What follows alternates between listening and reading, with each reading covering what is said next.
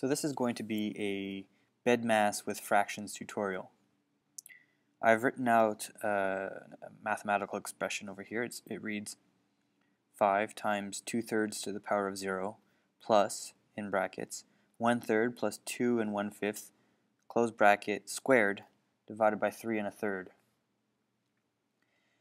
So according to bedmas, and I'll write that down over here in red so that I don't forget bedmas, what I'm supposed to do first is anything inside a bracket. So inside my brackets over here, I've got 1/3 plus 2 1/5. So I'm going to start with that.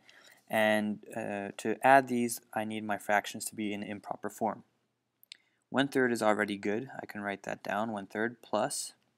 And now 2 1/5, I'm going to convert that into an improper fraction by doing 2 times 5 plus 1, that's 10 plus 1 is 11, over 5. Notice the denominator is the same here as it is over here.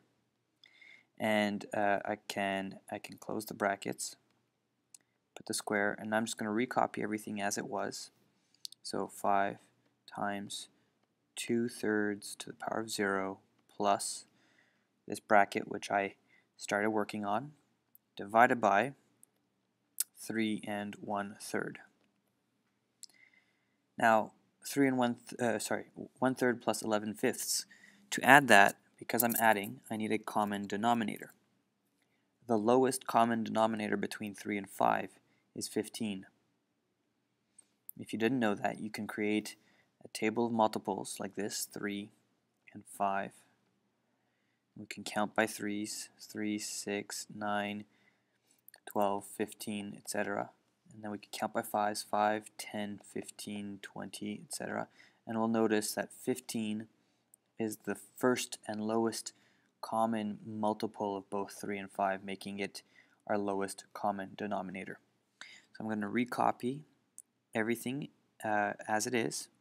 So I've got 5 times 2/3 to the power of 0 plus, and now inside my bracket I have something out of 15 plus something out of 15, close the brackets, squared, divided by 3 1/3. Now, in the top of the numerators over here inside my bracket, over the 15s, I need to find the numerators that go with these numbers. What I did to the 3 over here to get a 15 was multiply by 5, but whatever I do to the bottom, I must do to the top. So 1 times 5 gives me 5. The numerator is 5. And to get a 15 on this side, I had to do 5 times 3, so I have to do 11 times 3 as well. Whatever I do to the bottom, I do to the top. 11 times 3 is 33. Therefore, when adding these two fractions, I've got 5 15ths plus 33 15ths. So how many 15ths do I have? That's 5 plus 33. That's 38 15ths squared. Remember that my bracket is squared, so everything inside must be squared. I can recopy 5 times 2/3 to the power of 0 plus, and on the other side I've got divided by 3 1/3. So that takes care of my bracket. Now I need to do exponents. The next step is exponents. So I notice that I've got 5 times 2/3 to the power of 0. Anything to the power of 0, fraction or decimal or whole number or negative number, anything to the power of 0 is 1. So really what I have here is 5 times 1. So this is 5 times 1 plus 38 15ths to the power of 2. So what that is 38 squared over 15 squared, and I'm going to erase that and put right away the correct answer. I'm going to take 38, I'm going to square it. Let's take my calculator out and do 38 times 38, that's 38 squared, and that's 1444. So 1444 over 15 times 15. Let's get the calculator again. 15 squared, that's 15 times 15, that's 225. 225. divided by 3 1/3. After I do my exponents, I can multiply and divide. So over here I've got 5 times 1, that's just 5, plus, and over here I've got a division that I have to do, but before I can divide I'm going to convert this fraction over here into an improper fraction by doing 3 times 3 plus 1, that's 9 plus 1 is 10 over 3. So that's 10 over 3, 1444 over 225 divided by 10 over 3. So I have to do this division. A division is really just a multiplication.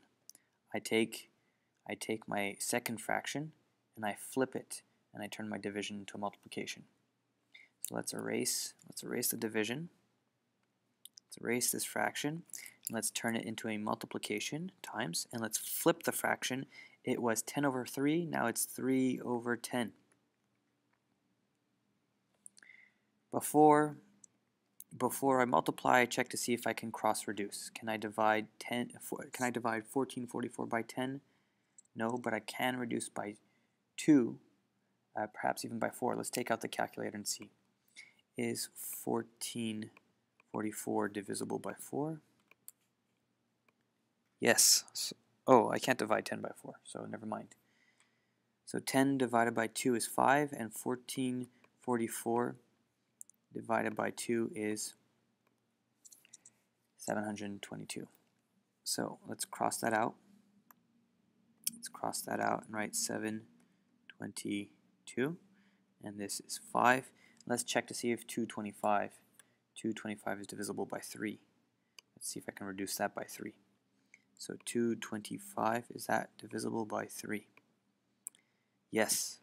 So I cross out 225 and I replace it by 75. I cross out the 3, I replace that by a 1 because I divide both by 3. And now when I multiply, it's top with top, bottom with bottom.